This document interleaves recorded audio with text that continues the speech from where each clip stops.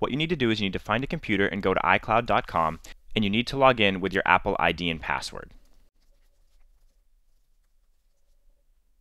When you first log in, you'll be brought to the main iCloud screen. To disable Find My iPhone, we need to click on Find My iPhone, and a list is going to appear up here at the top middle of our screen of all of the devices that are connected to this Apple account. I apologize for the white boxes on the screen, but I don't think you all need to know my exact location. But what I want to show you is, in order to remove a device from your iCloud account, that device needs to be powered off.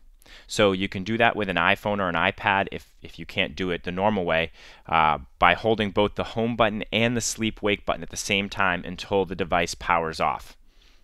Or you can just power it off normally if that's available to you. But if your device is turned on, you're not going to be able to remove it from your iCloud account. So I have an example of both of those here. I have my iPad, and if I click on it, it says it was seen less than a minute ago, and I just don't have any option to remove it from my account. Now I have my phone that I recently turned off maybe 5 minutes ago, and if I click on my phone, you'll notice that I have this option down here at the bottom that says Remove from Account. At the same time, I can also click on the X in the drop-down list, which will remove it from my account. You'll notice that, are you sure you want to remove it? And you can go ahead and click Remove. And then whatever you're trying to do where this feature is stopping you from doing it, if you're trying to restore your phone because it's frozen when you tried to upgrade to iOS 9, then you should now be able to do it because that device has been removed from your iCloud account.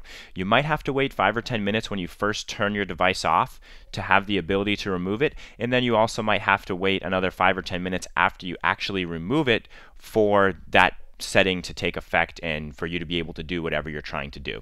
So I hope you found this video helpful. Again, the trick is turning the device off. If you did find this video helpful, I would really appreciate a thumbs up here on YouTube, and don't forget to subscribe to my YouTube channel for more technology tips and tutorials. That's all I have for you for today. This is Anson from AnsonAlex.com.